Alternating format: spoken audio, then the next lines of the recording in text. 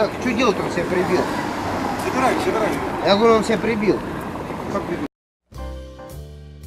What is up, Potato Clan? Today we're gonna talk about art. This signifies life and all its struggles. But before we get into it, I have a quick announcement. We're rebranding the channel and it's gonna be called Couch Potato. I've been doing music for 10 years now, so we're gonna do videos of music. We're gonna do videos that have clickbait, and we're gonna do videos that have clickbait, and we're gonna do videos that have clickbait. But in all seriousness, I'm actually working on a series. That was enough of the plug. Let's get back into it. I'm not even talking about abstract art, where a guy just paints a few lines or just colors a painting red and it's considered as art. Well, you don't know the deeper meaning behind it. But fuck that. We're actually gonna talk about performance art. Dance is a performance art, magic is a performance art, theater, just to name a few. But right now in the era of postmodern art, yeah, we got some weird shit. Meet Vito Acconci.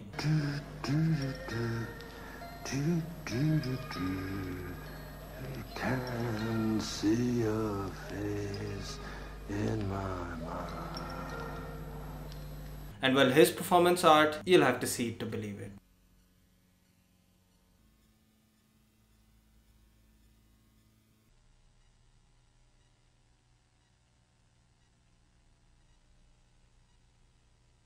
So in case you guys didn't get it, so everyone was walking on a stage, he was below the wooden stage, masturbating. And this was considered as art. But you don't know, this was art. If masturbating is an art, then I'm fucking Da Vinci. So we're gonna call everything fucking art now, right?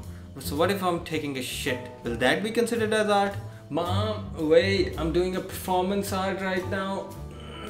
And it's actually really big. I mean, that's just fucking stupid. But if you thought that was stupid, meet Pyotr Pavlensky. His art, well, you gotta see it. Так, что делать, он себя прибил? Забирай. Я говорю, он себя прибил. Как прибил? My man nailed his testicles to the ground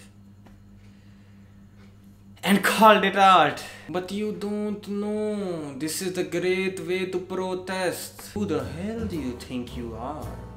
This is art. Fuck that. But if you thought this shit was weird, oh boy. Meet, I don't know how to pronounce it, meet Miles something. My man surgically removed his testicles, roasted them and served them as an art performance.